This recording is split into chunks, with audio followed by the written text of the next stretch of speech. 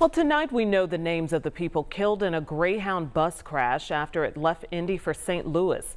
The coroner in Madison County, Illinois, shared the names of the 3 men killed today. So they include 34-year-old Juan Vasquez Rodriguez of New Jersey, 71-year-old Buford Paya of Arizona, and 47-year-old Bradley Donovan of Illinois.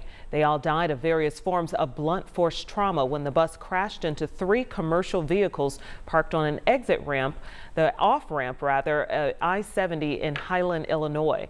Now, another 14 people were hurt. The NTSB is investigating.